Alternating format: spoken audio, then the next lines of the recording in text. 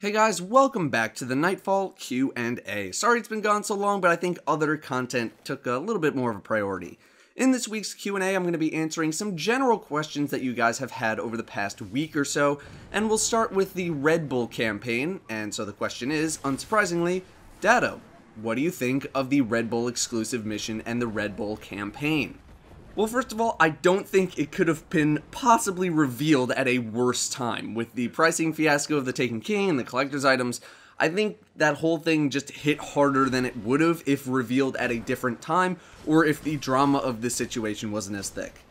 For those of you who don't know, Red Bull has partnered with Sony, or Activision, or whoever, where you can buy a specially marked can of Red Bull, punch in a code into redbullquest.com, and you'll gain access to an exclusive mission when the Taken King comes out. You'll also get a consumable that boosts your XP gains by 50% for 30 minutes. July 1st, so today actually, is when you can start getting the consumable, and September 15th is when you get access to the mission. Now within this exclusivity is even more exclusivity, which I find funny. In July, supposedly you can only get the cans of Red Bull with these codes at 7-Eleven, and then in August, they get sold in more places. If you are outside of the United States, you're going to find it pretty difficult to get your hands on a code. I'm not sure what the situation is with Red Bull in general outside of the United States. However, this mission will become available to everyone for free on January 1st, 2016, so you're paying for earlier access for the mission. Worst case scenario, you ignore literally everything I just said and just wait a little while and you can play the mission. Oh boy. It's weird to me. Destiny is the most not MLG Red Bull Mountain Dew Doritos game as far as mainstream games go. I think the whole thing's ridiculous. Not ridiculous good, not ridiculous bad, just ridiculous. Obviously, they wouldn't have made this deal happen if they didn't think it would be lucrative or profitable. That's what businesses choose to do. Do things that are going to make them money. For people outside of the United States who may want in, yeah, you have a right to be bummed, absolutely. And I think that if stuff like this is going to happen, that it at least should be available to everyone. But I'm sure there's going to be plenty of codes being flung around by the community. I think we're venturing into slightly dangerous territory with regards to the XP bonuses.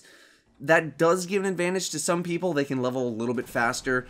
At the same time, it's only 30 minutes, but yeah, you know, when do we cross the line? I get it. On one hand, yeah, if you want to play it early, you gotta go buy a Red Bull, you're paying more. On the other hand, how many of you are already drinking Red Bull? How many people are going to buy something at Starbucks every day? You know, it came at a bad time. Was something like this really needed? Of course not. Is the mission going to contain an item that's really good? I have no clue. I doubt it. But, just, yeah, a sigh of a mixture of apathy and disappointment from me, I guess. Next question is going to have a bit of a shorter answer. Hey Datto, what's up with the 347 Vesta Dynasty and the Fate of All Fools exotic scout rifles? Are they in the game? Short answer, no. Long answer, no. Luke Smith said in an interview recently at E3 that both of these weapons do not exist in the House of Wolves. They were only discovered because of data mining, and data mining tends to find stuff that may or may not exist. For example, Trials of Osiris was data mined as early as September, perhaps even earlier, and it didn't actually make it to the game until House of Wolves. There's been plenty of stuff that's been data mined that never made it to the game. It's just the risk you run when you trust all data mined information. Not everything that's data mined is guaranteed to be in the game. Will we see those weapons eventually? Who knows? But one thing's for certain, they are not in the House of Wolves.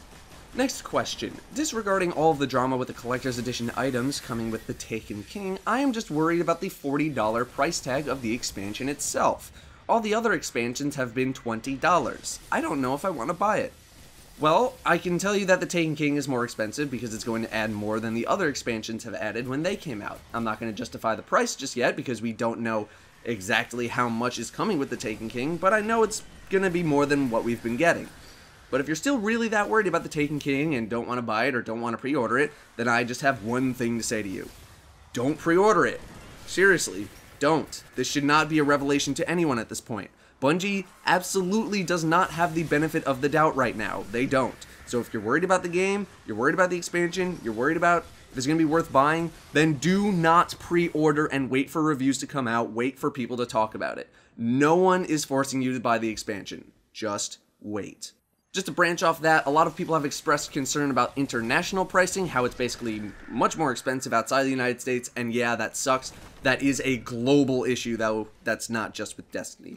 That definitely needs to be looked at in terms of a global scale. I know I would be pissed if I had to pay more. That absolutely, absolutely should be addressed in some form. Something that I haven't talked about in a while, we have this question. Did you play The Division at E3? How was it? Any updates? Yeah, I got to play thanks to RX Gaming, who you guys should totally go check out. His link is in the description. But yeah, I got to play, and it was fun to play and all, but all we got to play was PvP in one of the dark zones. That's what the PvP zones in The Division are called. I'm much more interested in the RPG systems and the PvE side of things and the investment behind the game, and I didn't really get to see too much of that in action. Basically, when you go into a dark zone, there's some loot that you can go grab, and you know, you have to kill these much more powerful enemies to go get it. But sometimes the loot is contaminated, so you need to extract it, which is a pretty lengthy process. You can also encounter other players while extracting the loot, and they can choose to attack you, or you can attack them, or neither of you don't attack each other. You don't have to attack each other, but if you're attacked, you need to protect your loot and your extraction. It's much more tactical, it's much more, well, it is cover-based, you need communication, and I definitely enjoyed what I got to play. It was fun. But it was just PvP, similar to Destiny, so I need a little bit more than that before I can cast any further judgments on the game. I think those were all the big E3 Taken King related questions, so let's move on to some more general stuff. Next question. Why is the Vault of Glass still difficult at level 34 with an experienced group, but Crota's End has gotten so easy? I'd say the reason is because they're very, very different raids and are designed very differently. Vault of Glass is still the most tightly tuned experience in the game right now. The fact that many of the phases last a long time makes dying a much bigger deal as opposed to Crota's End, where dying isn't as big of a deal and can occasionally even help you go faster, looking at the bridge encounter.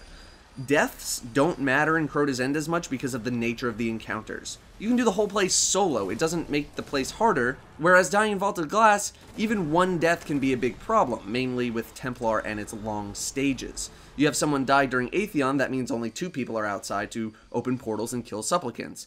You have someone die during Oracles on Templar, they're harder to get to, and you have less damage on Hobgoblin Snipers. You have someone die on Crota? Whatever. You kill the ogres maybe a few seconds slower. Crota's shield goes down in 1.2 seconds instead of 1 second.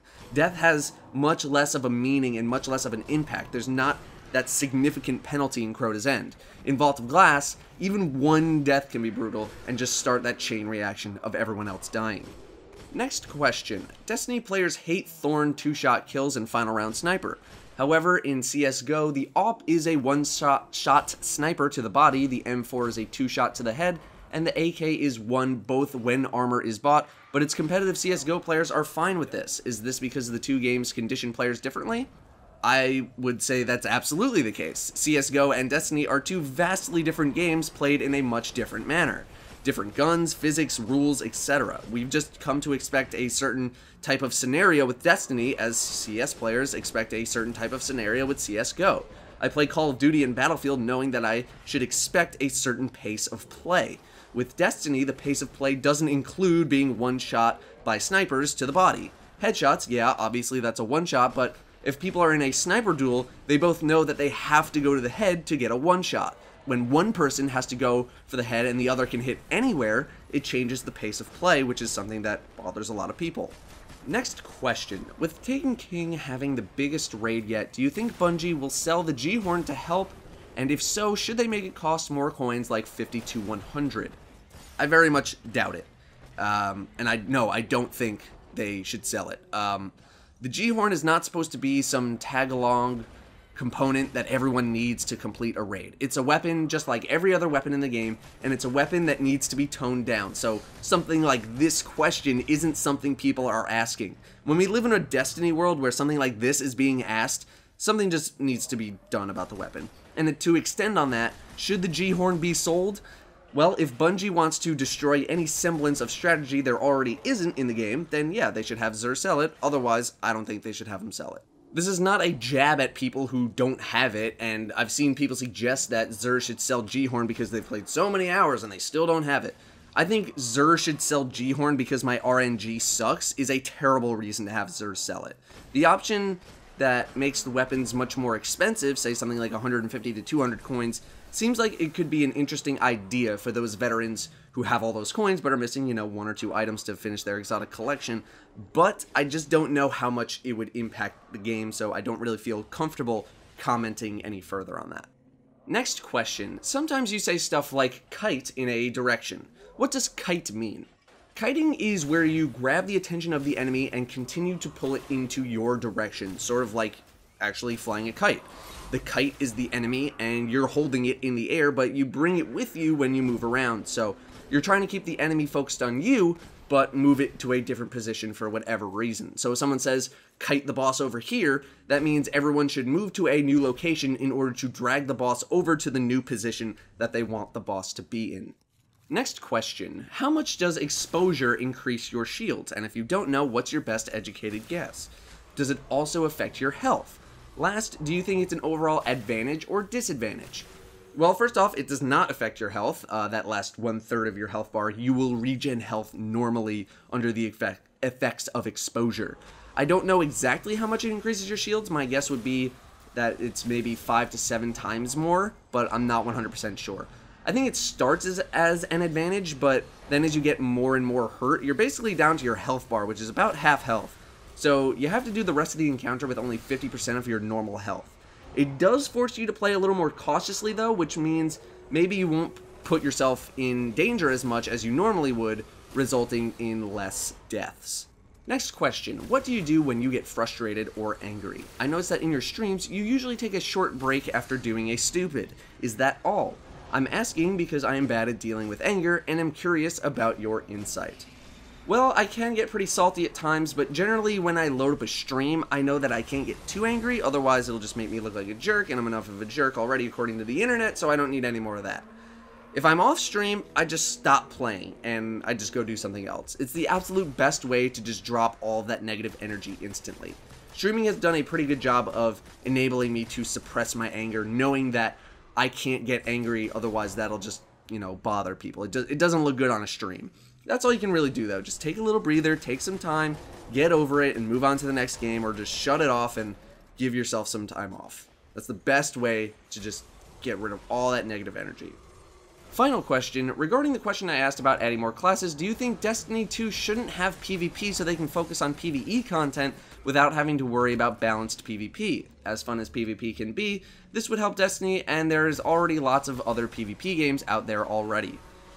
Absolutely not. I don't think saying, well, we can't get them balanced, so let's just throw out PvP, that's not gonna make anyone happy at all. Overall, the Crucible is pretty balanced. There are definitely outliers right now, and obviously the lag is a little bit of an issue, but for a game like Destiny, which has a very wide variety of weapons and skills, it does pretty well. You know, we still need to tweak some things, but I think that would be an absolute detriment to the game, just throwing out PvP. I think that's a very, very cop-out style of doing things. So before we go, I just wanted to thank all of you guys and gals for tuning in this month. I don't think I've worked as hard as I have in June to bring you guys good content. I think it's some of the best content that I've been able to make over such a period. You know, very, very consistently kind of good. June was my most viewed month of all time, even beating out last September. So that's awesome. You know, I saw a big bump in subscribers, more than my normal rates of growth. So welcome to all of you new people, guys and gals. I'm glad that you decided to come by the channel, and I hope the videos have been pretty good. To those of you who have stuck around all this time, it is very, very, very much appreciated. I will say that I know I'm absolutely going to burn out if I continue at the rate that I've been going. So if you see a slowdown in content, especially now that a lot of the House of Wolves content I've really wanted to discuss has been put into video form, don't be too surprised, because I need to slow down or I'm just gonna completely burn out. So anyway, enough of that. Thank you guys very, very much for watching. Hope you enjoyed the Q&A, and I'll see you guys next time.